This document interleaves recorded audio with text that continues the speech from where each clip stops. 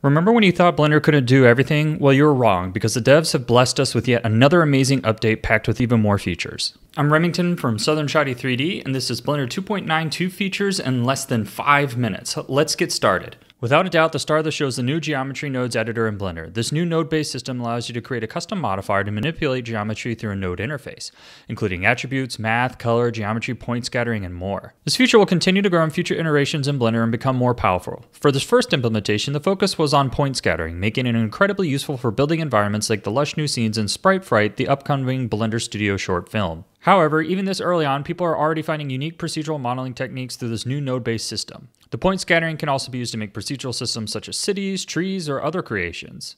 The Blender community has pretty much proven that anything is possible with math and a big brain, but for us filthy casuals who only pass basic algebra, it can also be used to quickly create simple procedural animations with math nodes. As usual, minor updates have been made to the interface, and although not as flashy, it's these small updates that continue to improve Blender's user experience. New filters have been added to the outliner, properties editor synchronization, and other improvements. Not to mention the full Blender logo is now in the About dialog.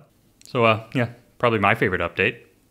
A new tool called Primitive Add has been added, a new interactive tool to create primitives in 2 clicks. This is great for blocking out scenes or getting started with a sculpt base. A new operator has been added to copy a single modifier to all selected objects. All I have to say is, finally!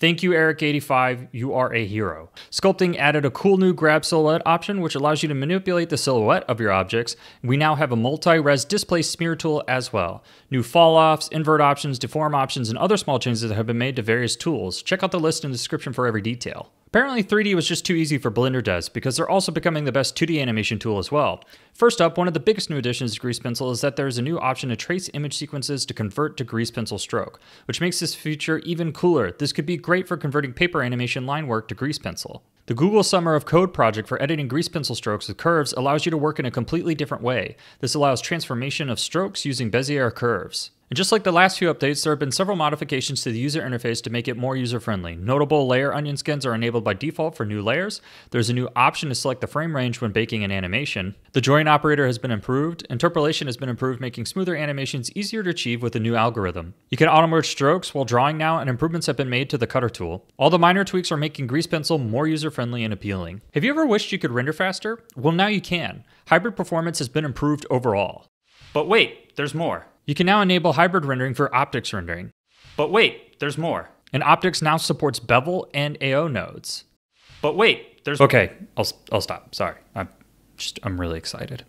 Volume rendering is significantly more memory efficient by using a sparse nano VDB grid. This doesn't always mean it will render faster, but it can reduce memory usage by up to 3 times, so it could mean less crashes. Baking to vertex colors is also now supported. Eevee has received a massive new feature in the form of Cryptomatte support. Working just like Cycles, you can now use Cryptomattes, making it incredibly useful for compositing. AOVs also work in the same way as Cycles now. If your computer is a potato, take comfort in knowing that Eevee continues to get better and is increasingly capable of producing final render artwork. API-C simulation methods have been added to flip simulations. The flip method creates very splashy scenes with lots of particles for smaller scale sims. This isn't always what you want, and API-C can be used in these situations to improve your simulation results. Fluids also have improved particle sampling, smaller cache file sizes, and a new method for viscosity simulation has been added. This new method makes it possible to simulate buckling, coiling, and rotating liquids. This allows for some pretty cool new simulations. I'm hoping for the community to start making more satisfying loops. Colliders can now be disabled with a toggle button, making it more animation friendly. The Euler filter has been improved, helping it to improve a wider range of discontinuities when filtering your animation, and this is incredibly useful for fixing glitches in motion capture data or tracking data. You can now turn off clean curves when baking an action, and constraints now have a custom space option, meaning you can get even fancier with your rigs while needing less bones.